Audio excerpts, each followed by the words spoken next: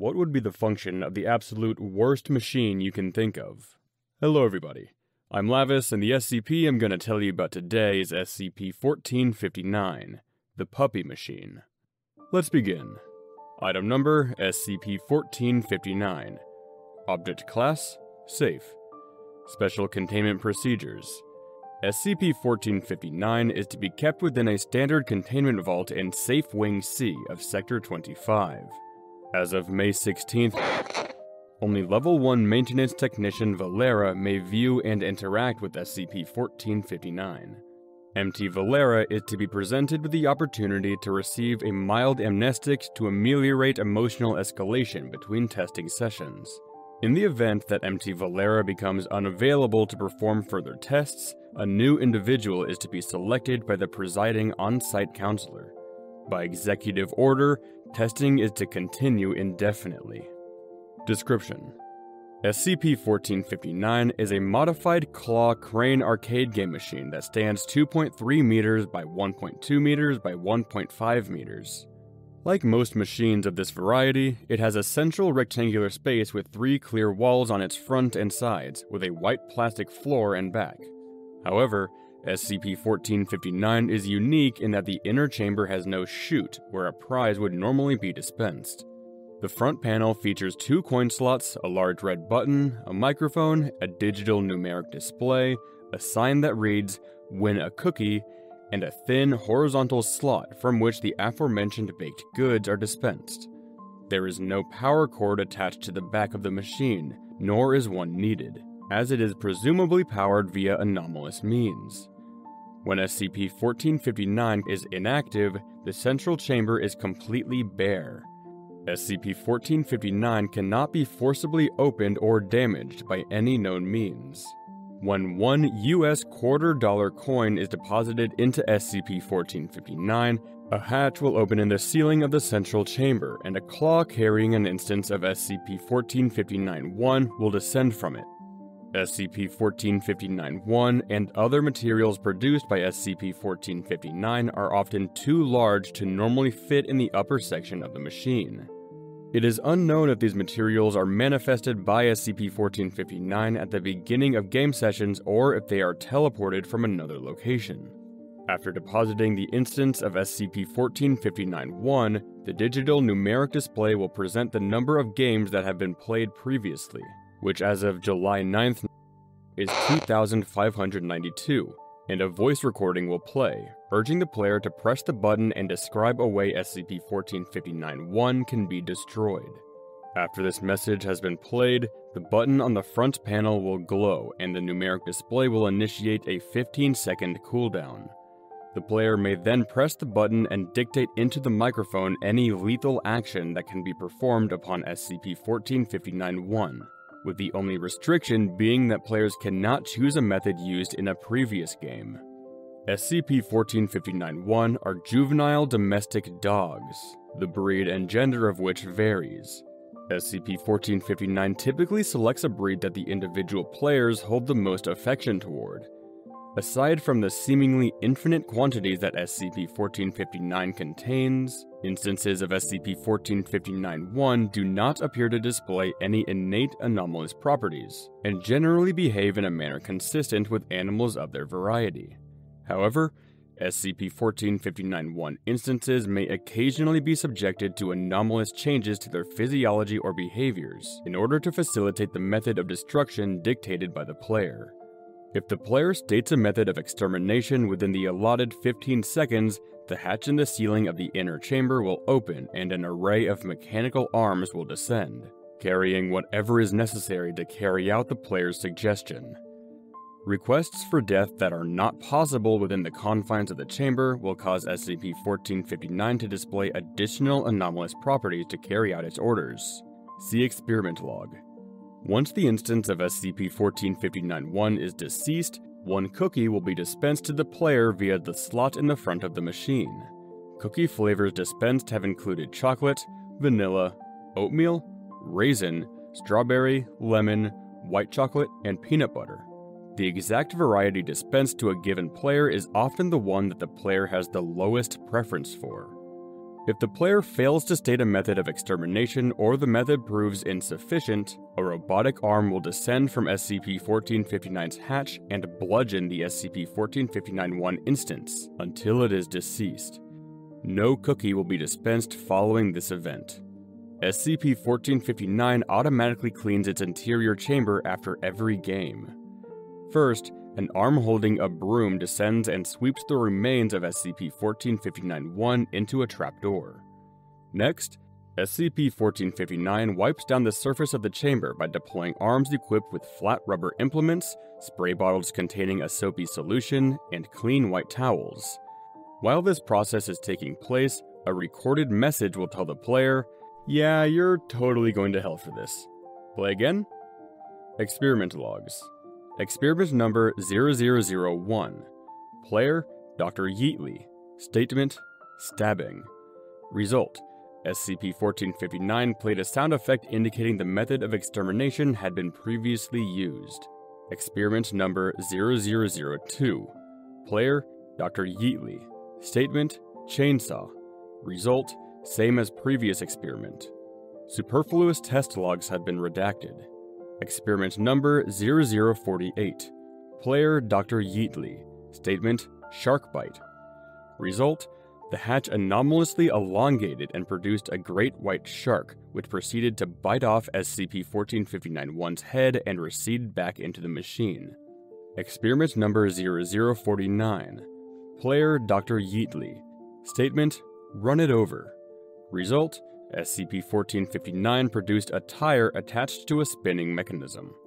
After the mechanism accelerated to an estimated 2,000 RPM, it made contact with SCP-1459-1. Experiment number 50. Player, Dr. Yeatley. Statement, drop it from a great height. Result, SCP-1459-1 fell through SCP-1459's trapdoor. 15 minutes later, it fell through the top hatch at high speed and was instantly killed. Experiment number 51. Player, Dr. Yeatley. Statement, reality TV. Result, a 1958 General Electric television set fell on SCP-1459-1. The set then powered on and replayed the event. Experiment number 52. Player, Dr. Yeatley. Statement, death by blender. Result, SCP-1459 produced and lowered SCP-1459-1 into a brand blender. SCP-1459-1 sat unharmed inside the device for 3 minutes, after which a robotic arm pressed puree. The blender was uncovered when this transpired. Experiment number 53. Player, Dr. Yeatley. Statement, murdered by its lover. Result, SCP-1459 produced a second instance of SCP-1459-1, which proceeded to claw and bite the first instance until it died of blood loss. The second instance was eliminated via SCP-1459's default bludgeoning method. Note, only one cookie was dispensed. Experiment number 55. Player, Dr. Yeatley. Statement, murder-suicide. Result, as in the first test, a second SCP-1459-1 murdered the first. Following this, SCP-1459 provided the second SCP-1459-1 with a hammer, which the animal ran into repeatedly. Note, 2 cookies were dispensed. Experiment number 56. Player, Dr. Yeatley. Statement, crime of passion. Result, the hatch elongated and a woman in a red evening gown emerged. The woman, who has not yet been identified, strangled SCP-1459-1 while sobbing and screaming the phrase, "You dog," repeatedly. The woman performed this action continuously for 15 minutes. Afterward, both the woman and the deceased SCP-1459-1 fell through the trapdoor and out of view. Experiment number 57. Player, Dr. Yeatley. Statement, drowning in puppies. Result, additional SCP-1459-1 were produced until the entire chamber was filled to capacity. The remaining space was filled with water. Note, many cookies were dispensed. More superfluous logs have been redacted. Experiment number 231. Player, Dr. Lavis. Statement, civil war.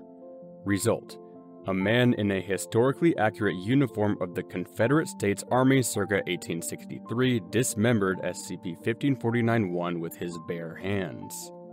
Experiment number 232. Player, Dr. Siddell. Statement, the judicial system. Result, 15 additional instances of SCP-1459-1 were produced, one of which wore a miniature powdered wig and black cloak, and 2 of which wore miniature suits. A noose was lowered around the first instance's head and hanged the instance. The same procedure was applied to the remaining 14 instances. Note, 15 cookies were dispensed, all of which were of raisin variety. Experiment number 233. Player, Assistant Researcher Kirchner. Statement, made into cookies. Result, using kitchen implements and traditional ingredients, SCP-1459-1 was dismembered and incorporated into a batch of chocolate chip cookies. SCP-1459's internal heat increased to an estimated 300 degrees Celsius. SCP-1459 then produced a woman in a red evening gown who consumed the cookies while smiling wordlessly at Assistant Researcher Kirchner. Note, a chocolate chip cookie was dispensed. No traces of animal matter detected in its composition. Experiment 234. Player, Junior Researcher Leishman. Statement, falling off a roller coaster. Result, SCP-1459's mechanical arms constructed a miniature roller coaster within the internal chamber over the course of 3 hours. Once completed, SCP-1459-1 rode the ride normally until the loop section, at which point the ride stopped, causing SCP-1459-1 to fall to the chamber floor. SCP-1459-1 was then bludgeoned via SCP-1459's default method. Note, no cookie dispensed. Experiment number 235. Player, Dr. Hoshi. Statement, Batman. Result, a concrete bust of the fictional character was released from the ceiling of the chamber, subsequently crushing SCP-1459-1. The floor remains undamaged. Experiment number 236. Player, Dr. Fillmore. Statement, knowledge of the unknowable. Result, an entity resembling O5 emerged from the trap door of the inner chamber, picked up SCP-1459-1 and pulled it out of sight. Note, when questioned, O5 denied any involvement in the incident. Experiment number 237. Player, D-5923. Statement, my bare hands. Result, SCP-1459-1 reacted as if being strangled, although no additional presence was observed in the chamber. D-5923 reported feeling SCP-1459-1's fur on his hands as it died. Experiment 238. Player, D-5923. Statement, spontaneous combustion. Result, SCP-1459-1 underwent what appeared to be an accelerated form of SCP-81. Experiment 239. Player, D-5923. Statement, nuclear deton. Subject terminated mid-sentence. Result, the resulting explosion was completely contained by SCP-1459. Note, D-Class personnel no longer permitted for testing. Maintenance Technician Valera selected for further testing due to the low likelihood of K-Class scenarios resulting from her requests. Note 2. 368 cookies were dispensed in rapid succession. The significance of this is unknown. Experiment 240. Player, Maintenance Technician Valera. Statement, happy thoughts. Result, SCP-1459-1 was injected with a black substance, convulsed, and collapsed. Experiment 241. Player, Maintenance Technician Valera. Statement, love. Result, a woman in a red evening gown emerged from SCP-1459's upper chamber and began to engage the SCP-1459-1 instance in vigorous osculation for a duration of precisely 5 hours. SCP-1459-1 is believed to have expired due to asphyxiation sometime roughly halfway through the process. Experiment 242. Player, Maintenance Technician Valera. Statement, old age. Result, SCP-1459 played a sound effect indicating the method of extermination had been previously used. Maintenance Technician Valera was unable to think of an alternative method of extermination, and SCP-1459-1 was disposed of in the default manner. Experiment 243. Player, Maintenance Technician Valera. Statement: please no kill dog. Result: SCP-1459-1 was given a pillow, a treat, and a pat on the head by a gloved mechanism.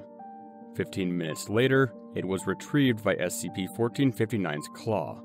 Immediately afterward, SCP-1459 produced a juvenile domestic feline and exterminated it with a single blow to the head with a sledgehammer. Note: a salted cracker was dispensed. Superfluous logs redacted. See extended log for further documentation. Addendum: the following is a manufacturer's mark present on the rear panel of SCP-1459. Brought to you by the good folks at YWT-GTHFT in partnership with Sugarcomb Confections.